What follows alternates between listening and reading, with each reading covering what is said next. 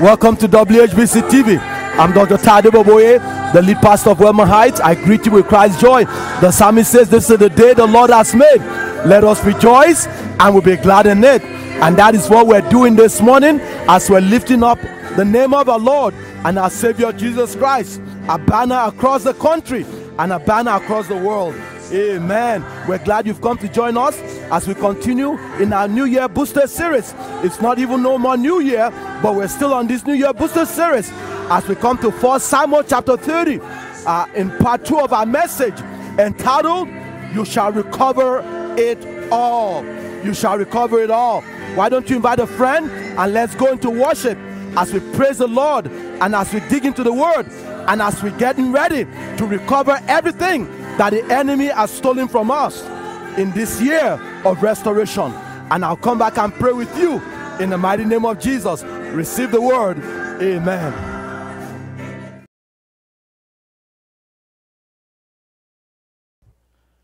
Last week, through the life of David, we began to take a look at the outright assault that the enemy has launched against the family. And one would think that the enemy would relent or would at least get tired of his attack, which he began in the Garden of Eden in Genesis chapter 3. But oh, no. Instead, he has re-engineered his weapon of mass destruction against your family and my family, against your marriage and my marriage, against my children, your children and my children, so that even today, our government is asking us to redefine what marriage is and to redefine what family is in order to contradict the word of God. But how many here know that the devil is a... Because if this is a time for the church of Jesus Christ to stand up and say like Shadrach, Meshach, and Abednego in Daniel chapter 3 verse 17 and 18, put it up, to our kings and in government, then let the church arise and say, if it be so, our God, whom we serve, is able. Somebody holler, is able to deliver us from the furnace of blazing fire, and he will deliver us out of your hand, O king. Next verse. But even if he does not,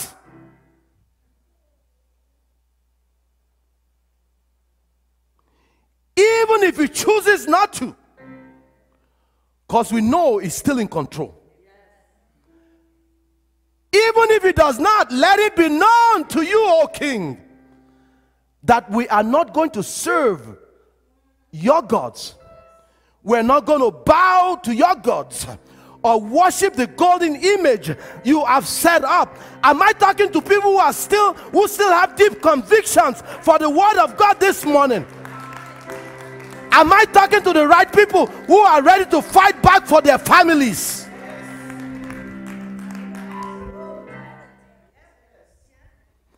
If there's a time for the church to stand up,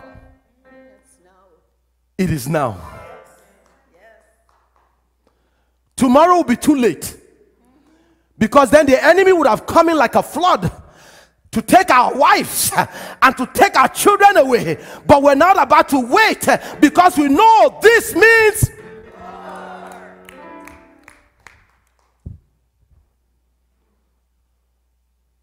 so. Last Sunday from our text, I began to show you how insidious the enemy's strategy is in taking down and in taking captives your family and my family, in his threefold attack, in the three ways the enemy attack our families.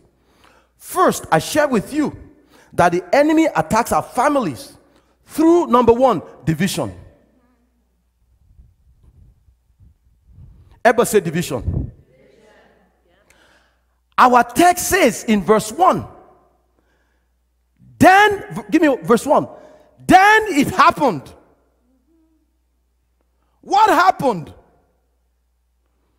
While David and his men were away from home, busy doing the conquering thing, Lady Sashi, busy doing the achieving thing, busy doing the main thing, the Amalekites, the enemy, slitted in like a snake, came in through the cracks, through the openings.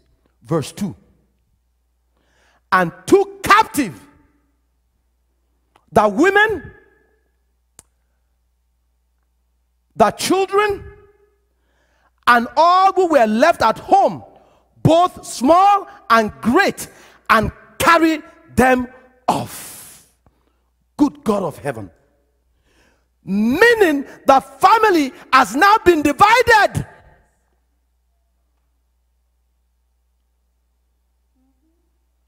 The women were in one place, and the men in another.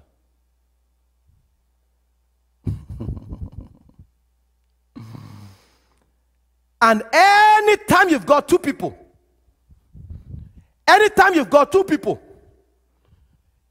in the same house, going in one direction, going in opposite direction, you can be sure that the enemy has come in to steal, kill, and destroy, because the spirit of division has already entered the house. Oh, talk to me, somebody. Don't you know by now that the enemy loves to send the spirit of division into your house? Whether it's between you and your spouse, or it's between you and your children. And you can be arguing. You can be arguing and fighting, and not even know why you're arguing and fighting. But your Amalekite knows. He knows the power of unity. As Ecclesiastes chapter 4 verse 12 says, if one can overpower him who is alone, two can resist him. Meaning the enemy knows that if you two, you're looking good, both of you, same clothes, I love that. My African sister, my African brother. The enemy knows that if you two, as Matthew, give me Matthew chapter 18 verse 19 says, if you two shall agree on earth as touching anything that they shall ask, it shall be done for them. The enemy knows the power of unity, that if you two should agree together, he's in trouble. So what does he do? He sends division. In order to get an opening to come in to steal, kill, and destroy. Oh, somebody's not hearing me this morning. Division is a spirit.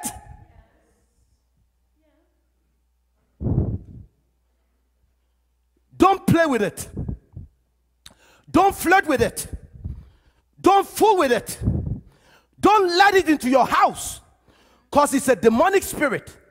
Oh, division is a spirit, as Jesus says in Matthew chapter 12 verse 25. A house that is divided against itself shall not stand.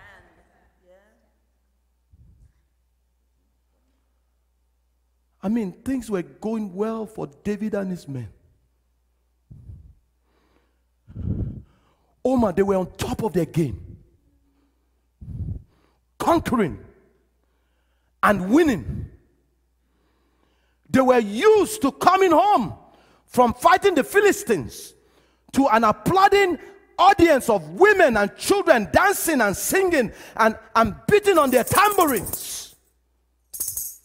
As 1 Samuel chapter 29 verse 5 says, except this time,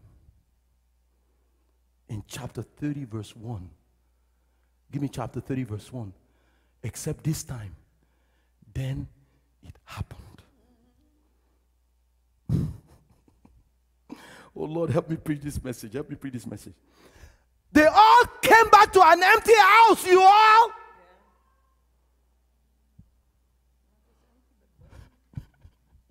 Lord have mercy. I can't even imagine coming home to an empty house where my wife is gone and my children are gone. It's a lonely feeling when you're used to them always being there, even when you're not. Because you know, any moment you walk home, they'll be there. Except it happened.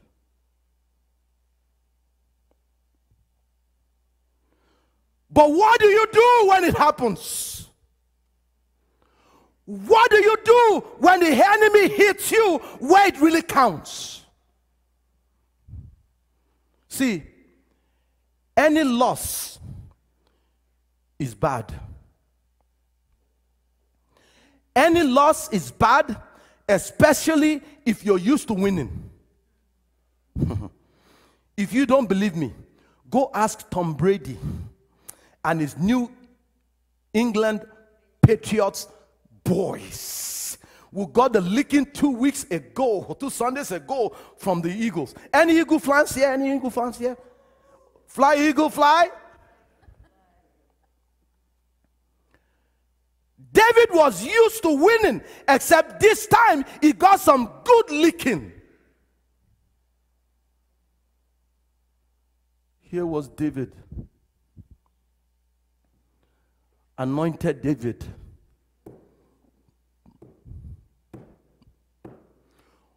Warrior David, conquering David, reckless David, soon to be king. In few months he will be king. Soon to be King David, sitting in his heap of ashes. Verse 3 says, give me verse 3. House burned down. Ziklag went up in smoke. Wives, sons, and daughters all carried away into captivity. Verse 4. And there David and his men wept until there was no more strength in them to weep. That's bad. Have you ever wept till you had no more power in you to weep? Because your loss was so great. These were men of war, you all. These were grown men crying.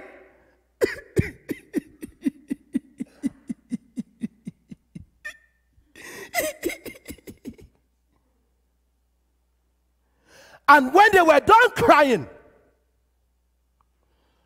some of David's men became embittered. Verse 6. That they started talking about organizing a stoning party to put David to death. What?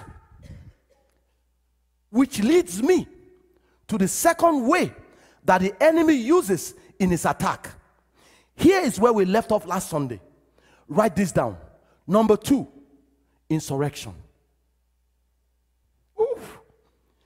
It goes from division to insurrection. Ooh. You got to know how the enemy operates. These were mighty men of valor, you all. Susan, these were mighty warriors.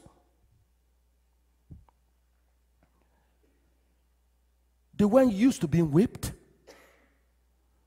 They were winners. And now their houses are gone, up in flames.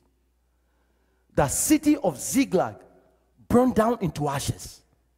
Their wives and children are gone into captivity. Now it's David's fault.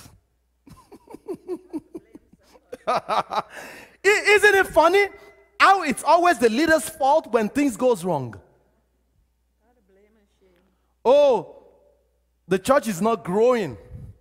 It's the pastor's fault. Oh, I got my stories of people stoning me too, believe me. Trust me. Oh, when things go wrong, Auntie D, you're right. When things go wrong, it's easy to find someone to blame, isn't it? Yeah. The first blame game is recorded for us in Genesis chapter 3. And I want you to see very briefly how the enemy can use insurrection to destroy the family, because that's the first place he used this strategy. The first place he used this strategy is in the family. You know, God told Adam and Eve in the garden not to eat of the fruit of the tree of the knowledge of good and evil. Right? And in Genesis chapter 3 verse 1, God came to Adam, the first man, asking, have you eaten from the tree which I commanded you not to eat? And Adam answered, yes, God, I did. It's my sole responsibility. I'm sorry. Put the blame on me.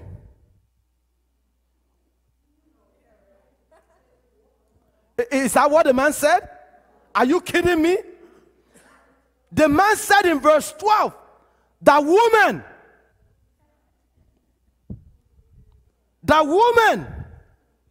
you gave me, she gave me the fruit, and I.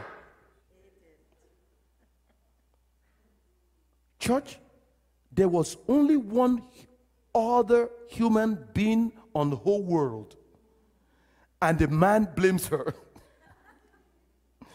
And you notice, he doesn't even call her by name. He didn't even say Eve. He says that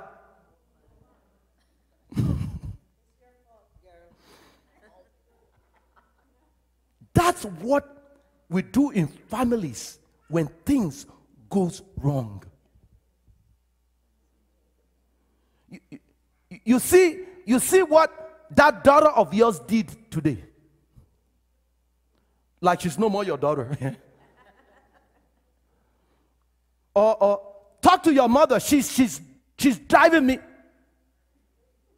Oh, she's no more your wife, eh? Those are fighting words. Those are insurrectionist words. Your mother, this woman, she wasn't my idea. God, it was your idea. It's all blaming game.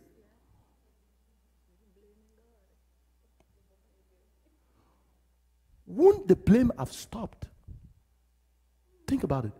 Wouldn't the blame have stopped if Adam and Eve debriefed, and Eve says to Adam, Adam, I admire your courage in pointing out to God that it was my fault. Yes, honey, I gave you the fruit. Thanks so much for telling God all about it. Are you kidding me? Was that what happened? No, Eve turned around and blamed the snake, saying, the devil made me. We all play the game. I do it, you do it, and David's men are doing it here too. It's called insurrection. But think with me for a moment. Think with me for a moment. I know you're good thinkers. Suppose David's men picked up stones and killed him. What difference would that have made? Would stoning him bring their loved ones and their properties back? And it would have been easy for David to fight this man back. After all, they were embittered against him, complaining and bickering against him. But he didn't fight them back, because he will be teaching us here 3 principles we can use to guard against insurrection when it rears up its ugly head in our lives. Jot down these 3 principles. Jot them down. They're going to come handy someday. This is a point within a point. Jot these 3 principles down. Number 1, know who the real enemy is. Let me ask you, who is the real enemy here? David or the Amalekites? Never mind that David had been providing for them and their wives and children all this time as fugitives. David has been taking care of them in the wilderness. And never mind that, as even verse 5 says, give me verse 5. Verse 5 says that David's 2 wives, Ahinoam, verse 5, which means favor. Isaiah, verse 5. Ahinoam, which means favor. And Abigail, which means joy, had been taken captive too. So David is just as much a victim as they are. Never mind that David is just also a suffering co-pilgrim. But what I want to know is, shouldn't the people who you have ate with, drank with, cried with, laughed with, prayed with, fought battles with, shouldn't those people be your greatest supporters in your hour of need? Have you ever been stabbed in the back by people who are supposed to love you?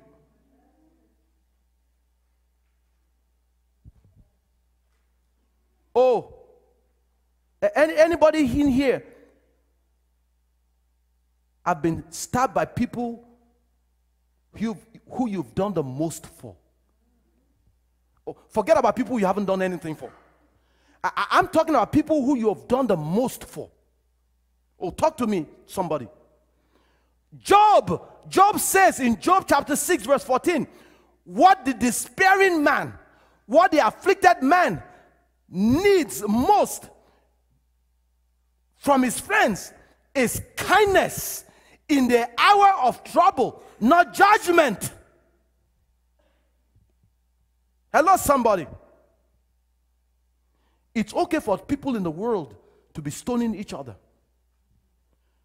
But if you're getting stoned in the family, or you're getting stoned in the church, where you're supposed to be loved and encouraged, then something is wrong in our understanding of who the real enemy is. As Ephesians chapter 6 verse 12 says, that we wrestle not against flesh and blood, but against principalities, against powers, against the rulers of darkness of this world, against spiritual. See, it's a spirit. It's a spirit. Against spiritual wickedness in high places. Come on, somebody. I know you like to think your boss is the enemy. I know some of you men would like to think your mother-in-law is your real enemy. But our real enemies ain't people.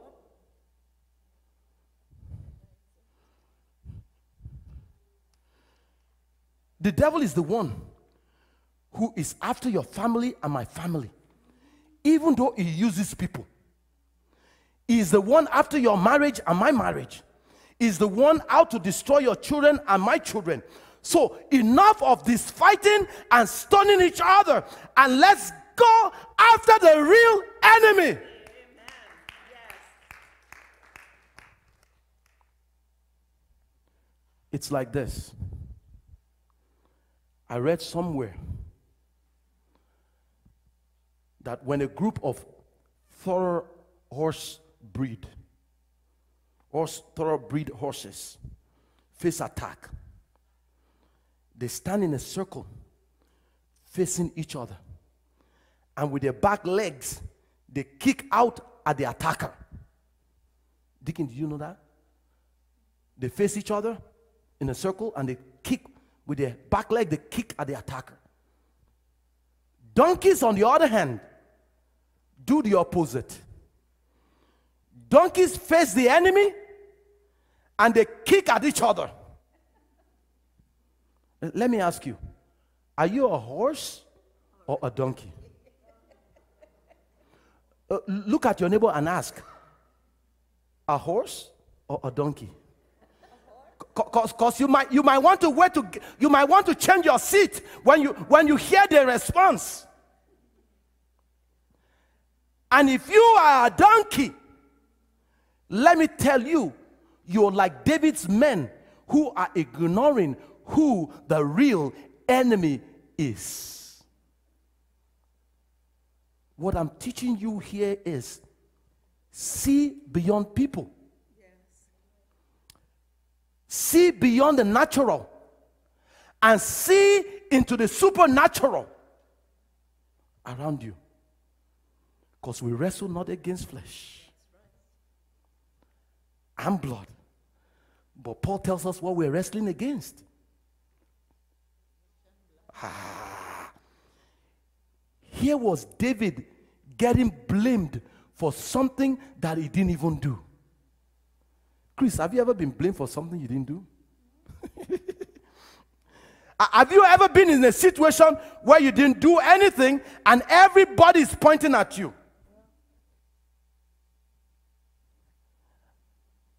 And you didn't even know what happened. You just walked into the room and everybody is raising up their nose at you. She did it. She did it. And you're going, did what? They are saying to you like they really know for sure. Quit trying playing games. We know you did it. Here was David getting blamed. But has it ever occurred to anybody that if King Saul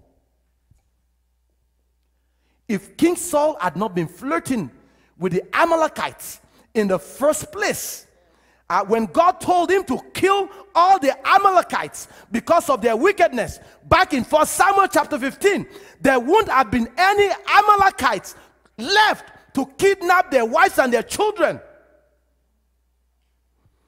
If Saul had did what God told him to do in chapter 15, there wouldn't have been a kidnap in chapter 30.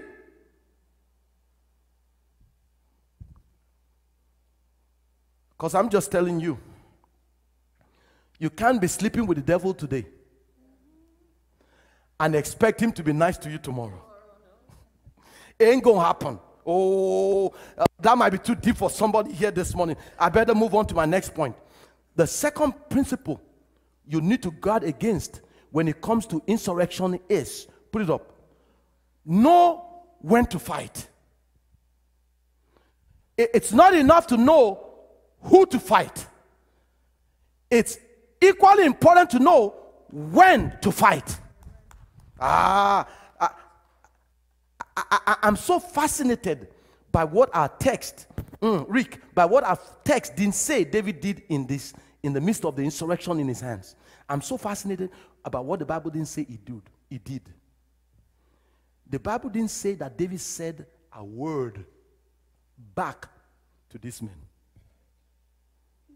In verse 6. You know what you and I would have said. You want to stone me? Go ahead and stone me and watch me stone you back.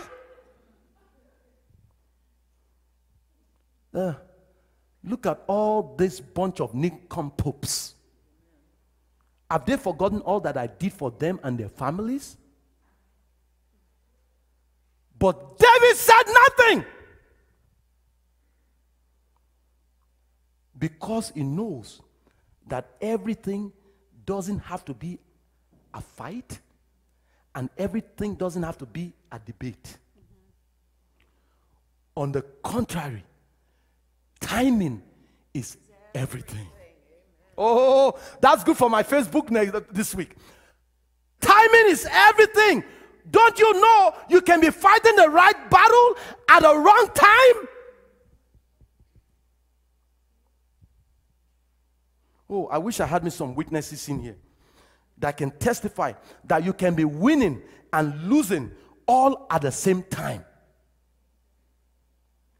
And then what joy do you have?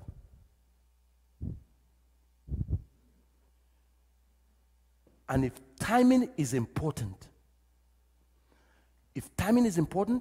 then here is the third principle that is equally important when the enemy rises up insurrection in your life. Number 3, know what to fight over. Know what to fight over. Oh, that's good. Because not every hill is worth dying over. Oh, come on, you guys are sleeping. Somebody help me preach this message this morning. I said not every hill is worth dying over. Is there anybody in here who knows that some relationships are just too precious to sacrifice at the altar of insurrection? To me, when the enemy brings insurrection into your life, the question you should be asking yourself is this relationship worth sacrificing? Oh, I'm giving you some good tips this morning. Is this relationship worth sacrificing over this fight?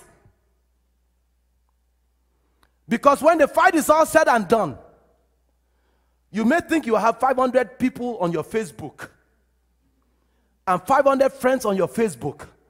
But when the bottom drops out of your life, call on those 500 friends to come and bail you out.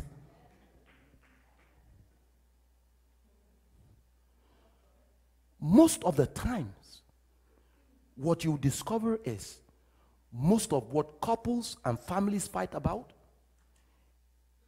ain't even worth the fight. Is this message helping anybody here this morning? Oh, if I have time, I will show you what 2 Timothy chapter 2 verse 23 is saying. Put it up. 2 Timothy chapter 2 verse 23 says, but refuse foolish and ignorant speculations. In other words, don't listen to fake news.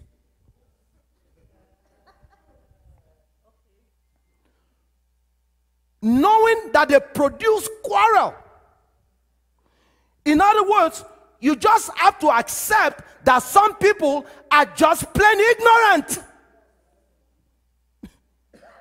And when they try to get on your last nerve, you just say to them, whatever. Oh, come on, practice it with me, You're going to need it this week. Somebody's getting on your nerve. No, just go, whatever. Practice with me. Oh, put some swag in it. Yeah, that's it. Put some swag. Whatever. Oh, I got to move on. Help me out. I got to move on. I want to teach you today. But I feel like preaching. I feel like preaching right about now. I want to teach you, but I feel like preaching right about this is the most wonderful part. This is the most wonderful part of our text. The text says in verse 6 that when David decided it was time for him to break up his pity party, look at what he did. But David strengthened himself in the Lord is God. I love how King James version says it. King James, give me the next one. But David encouraged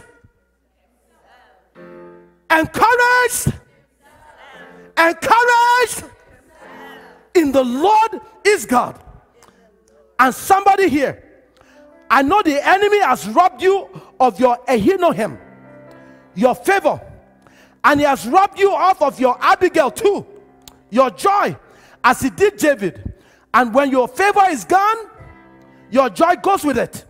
Watch this. I did some study. Give me verse 5 again. I did some Hebrew study on the word Ahinoam. Ahinoam means favor. Somebody shout favor. And Abigail means joy. Somebody shout joy. See, that's what the enemy comes to steal. The enemy comes to steal your favor. And it comes to steal your joy. And when favor is gone, joy goes with it. But I stopped by to tell somebody here this morning, your crying days are over. In the name of Jesus. Because it's your restoration season. And it's time for you to rise up of your ashes and encourage yourself in the Lord your God like David. And say, devil, you can't have my Ahinoam. You can't have my favor anymore. Devil, you can't have my Abigail. You can't have my joy no more. And say, devil, you can't have my family. You can't have my praise. You can't have my increase. You can't have my breakthrough. Because this means war. Ooh. Is there anybody in here ready to encourage yourself in the Lord your God?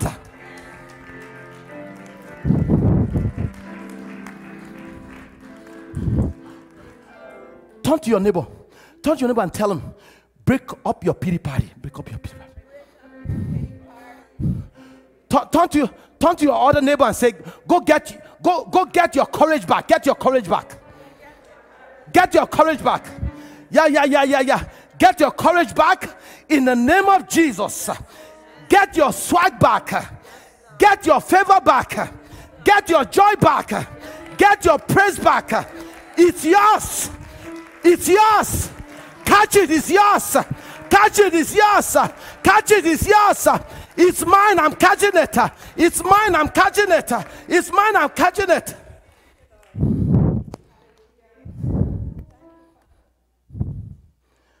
I can just picture David encouraging himself in the Lord is God, saying in Psalm 56 verse 3, when I am afraid, I will trust in you.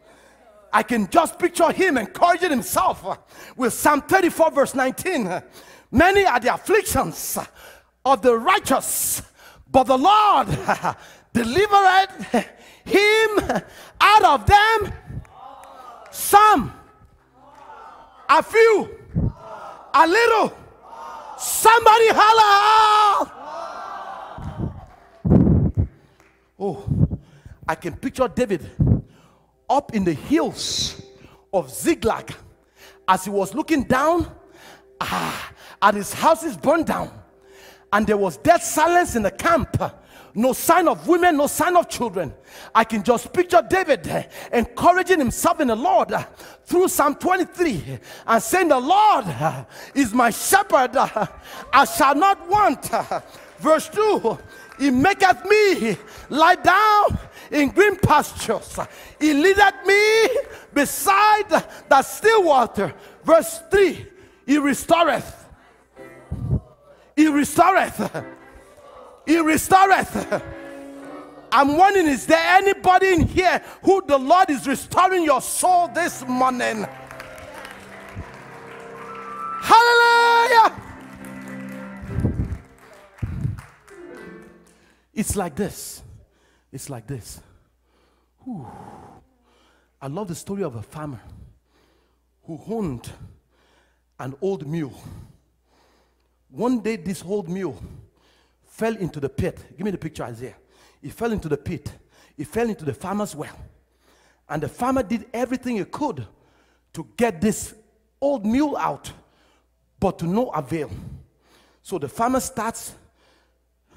decided to save the old mule. He decided to save the old mule from his misery by burying him alive. See, the enemy would think he's trying to do you a favor. He would think he's trying to get you out of your misery by burying you alive. But watch this. So the farmer started to throw dirt on that donkey. And as he threw the dirt on the donkey, initially the donkey got hysterical. He would throw the dirt on the donkey's back, and he would hit the donkey, and the donkey was getting upset, saying, why is this farmer burying me alive? Doesn't still he know that I still got something in me? And he would throw the dirt on the farmer, on the mule. And the mule, all of a sudden the light came on. Suddenly, a thought came into his mind that when the dirt hit him in his back, he should just shake it off and step on it. And so the farmer would throw the dirt, and the donkey would shake it off and step up on it. He would throw the dirt, he would shake it off and step on it. He would throw the dirt, he would shake it off and step on it. No matter how painful the dirt, the whole mule kept encouraging himself by shaking it off and stepping on it. Shake it off, step on it. Shake it off, step on it. Shake it off, step on it. Shake it off, step on it. Shake it off, step on it. Soon, the dirt in the well he fell in was piled up high enough that the old mule was just able to step out on his own four legs out of the well that could have buried him. Oh, church. I have a suspicion that that old mule has been attending Wellman Heights Baptist Church. And he has been listening to Dr. Ty's New Year Booster series. Hey! Hey! Have you ever experienced a blessing in disguise? I'm talking about what the enemy meant for your evil. God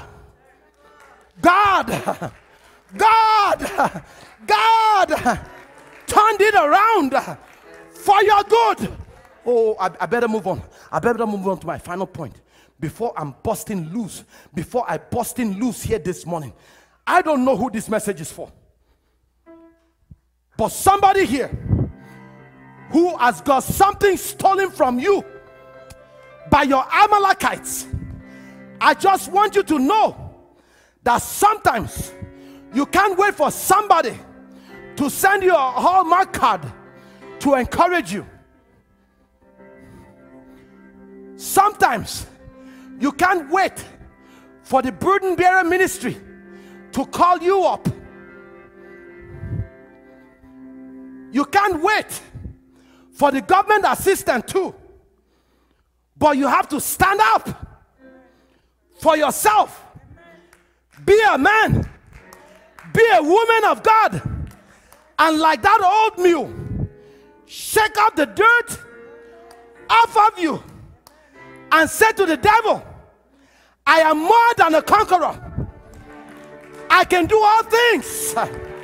I can do all things through Christ. Oh, I'm blessed. I'm blessed in the city. I'm blessed in the country. I'm blessed coming in. I'm blessed going out. My wife is blessed. My children are blessed. In the name of Jesus, my children are blessed. And no weapon fashioned against me. Oh, I better quit. I better quit this message. I better quit this message. I don't know who I'm speaking to. But if these words that are coming out of my mouth is like spirit and life for you, stand up on your 2 feet right now. Like that old mule, stand up on your feet right now. And I want you by faith. I want you by faith. I want you by faith to begin to shake off. Think of what the devil has been throwing at you all this time. I need you to begin to shake it off and step on it. Shake it off and step on it. Shake it off and step on it. Shake it off and step on it. Shake it off and step on it. Woo. Shake it off. Shake it off. Shake it off. And let the enemy know.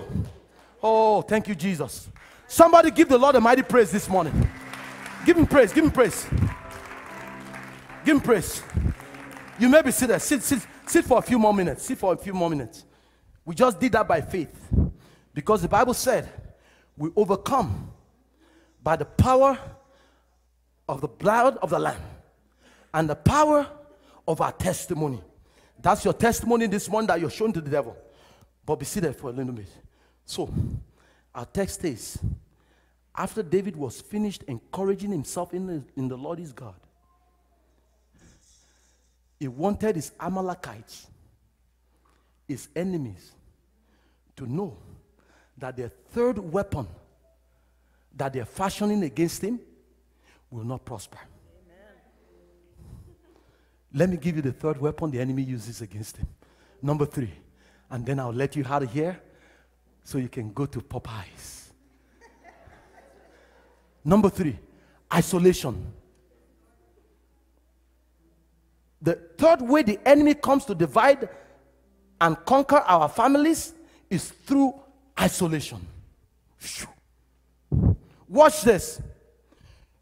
Auntie Pam, you have to let your enemy know that you're never alone. Because if God be for you, I need help here this morning. Verse 7 says, verse 7 of 1 Samuel chapter 30 says, then David said, to who? Who? Abiathar the priest, the son of Ahimelech, please bring me the ephod. So Abiathar brought the ephod to David. Wait a minute. Where did Abiathar came from? See, I told you to read your word and read it deep. Don't just read it. Where did Abiathar came from? I thought the enemy in discouraging David wanted David to think that he was all alone after his men talked about stoning him. The enemy wanted David to feel like he's all alone. And that's when you think you're all alone, that's when pity party starts. But you got to let the enemy know that you're not alone. Because David was not alone. He got the Lord. He just encouraged himself in the Lord. And he's also got a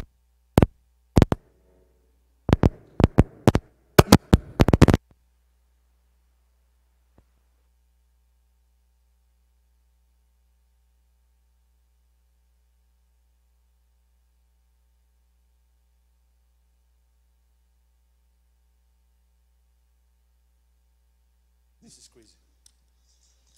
This is crazy. Watch this. Deacon, I decided to look up what Abiathar means in Hebrew. Do you know what Abiathar means?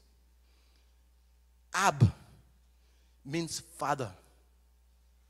Ab, father. Ayata means abundance. Put the two together, you get father. Oh, you are not talking to me. I'm going somewhere with this. Here is the devil wanting David to feel sorry for himself, that his men are turned against him, wanting to make David feel he's all alone. But the devil didn't know that David still has the father of abundance with him.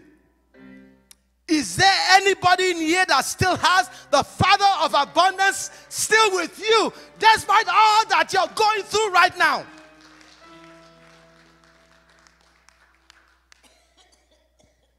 So, verse 8.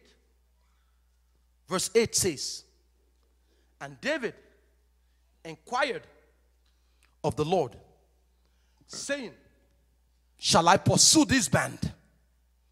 Meaning, Lord, should I go kick some? You know what? That's Dr. T's modern translation. Shall I overtake them? He's basically asking the Lord two questions here. First question, Lord, should I pursue? Second, if I pursue Anti-Mabel, would I overtake? But wait. You ask, what kind of question is that? Does anyone really need to ask permission for a thing like this? I thought it's a common sense to go get back what the enemy has taken from you. If somebody steals something from your house, you go to the police station and you report it. And if the police comes to you and say they've retrieved your stuff, you go and you get it back. You don't ask the police, should I come get it? It's like asking someone, I'm hungry. Do you think I should eat? But I'll tell you why it's important to ask God's direction for what you think might be a common sense solution. I'll tell you why it's important. The reason is, some of us are going after stuff that God don't even want us to have in the first place.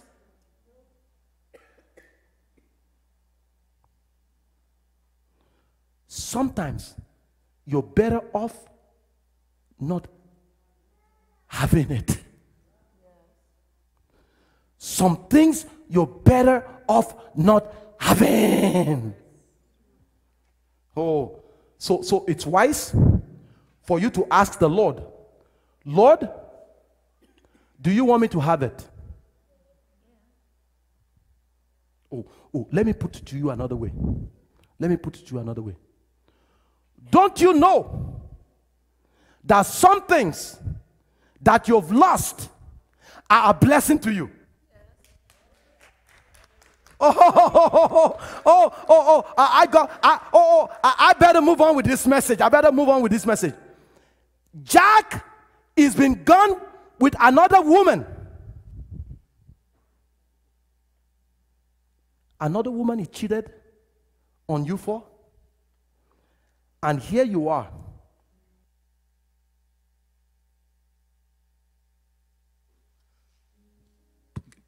Here you are still wondering, is that other one on?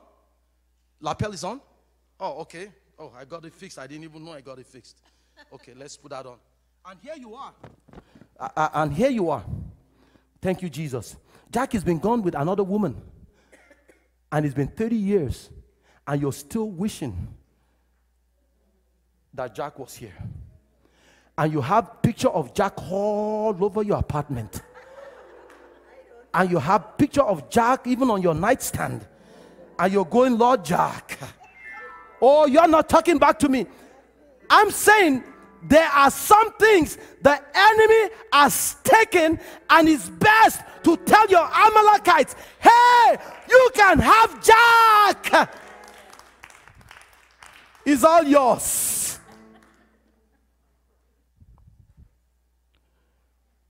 But some of you have relationships that you can't just let go. Because God has given you your wife. God has given you your husband. God has given you that child. And you know that they are yours, even though the enemy has stolen them only for a season. Because you know you shall recover it all. Oh, I'm almost finished. But here, But here David was not going to depend on his senses anymore. He's been walking by sight over the last 16 months. Here was David in Ziklag. Do you know where Ziklag is? Ziklag is a Philistine city. David was living with the enemy. And he moved to Ziklag without asking God's permission. See, whenever you move with the enemy, but David now knows better. Now he's more wiser. Now he's more stronger. Anybody in here know better now? Anybody in here more wiser now? Anybody in here more stronger now? To know that there is a peace you often forfeit, and oh, there's a needless pain you bear. All because you do not carry everything to the Lord. Oh, I don't know who this message is for this morning. See, you asked me. The ephod in verse 7. The ephod in verse 7 was the vest the high priest wore on Old Testament. In the Old Testament, the high priest would wear an ephod like this. You wear a vest. And the ephod was a means of communicating to God. So, when David, thank you, Jesus, asked for ephod, it was a way of David saying, it's time to get my power of prayer back. And God is still looking for some men of prayer in this church who are ready to fight back for their families, beginning on their knees. As 2 Chronicles chapter 7 verse 14 says, if my people who are called by my name will pray, humble themselves and pray and seek my face and turn from their wicked ways, then I will hear from heaven. I will forgive their sins and heal their land. Where are all my men of heights here this morning?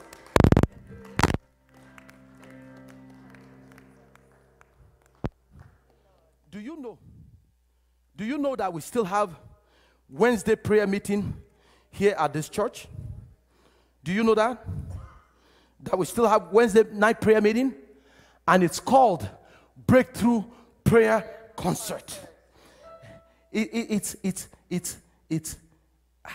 you're wondering, man, you're wondering why you're not getting your breakthrough?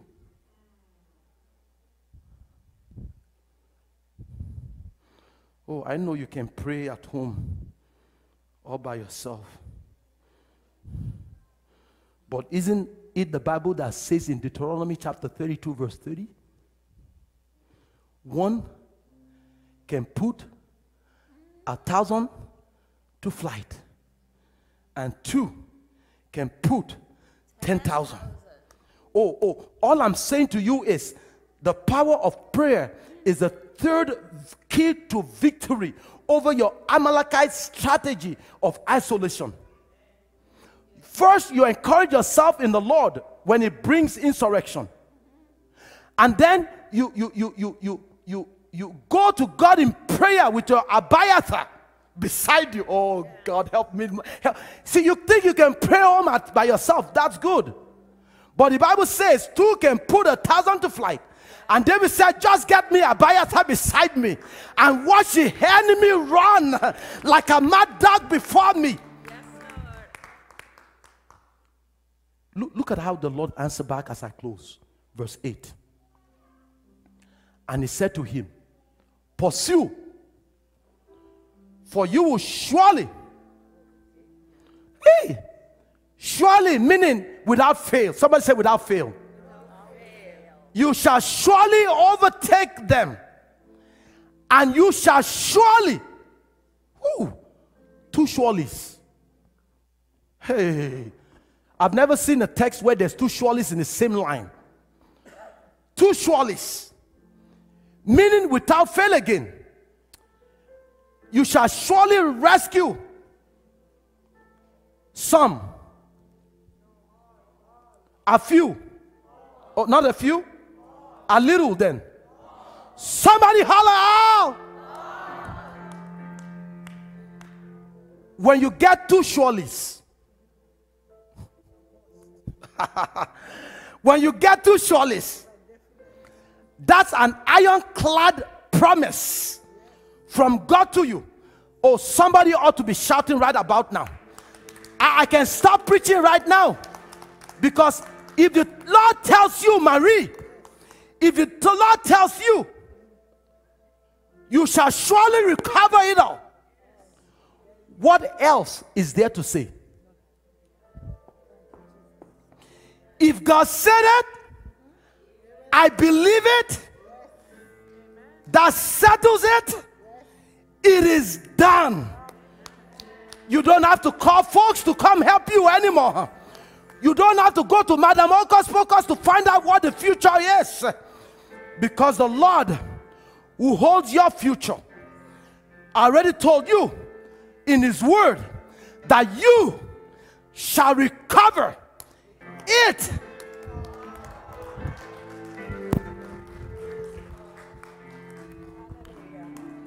And if God says to you, you can have your stuff back, then you better get ready, David. You better get ready to go get your stuff back, because it's yours. It's a done deal. Look at verse 18 and 19, what it says, and then I'm out of your way. The Lord always leave the best for the last. So David recovered. How many, church? I can't hear you. How many? Woo. The author of 1 Samuel is very specific to let us know that after David had caught up with the Amalekite, he recovered everything, including his two wives, Ahinoam, favor, and Abigail, joy. Verse 19, with nothing missing. See that? But nothing of theirs missing. With nothing missing, nothing broken. But wait, there is more. Lady Sashi, the best thing about this, I want to learn this message. The best thing about this entire passage to you today is this, verse 20. Look at verse 20. This is the best part of this message. Because David did not only recover all the enemy had stolen, but the Bible says David came back with some bonuses. Oh, you missed that. You missed that. See it in verse 20. It says, so David had captured all the sheep and the cattle which the people drove ahead. Stop there. That's everything that belongs to David. He got them all back. That's what he recovered back. But the text continues. Of the other livestock.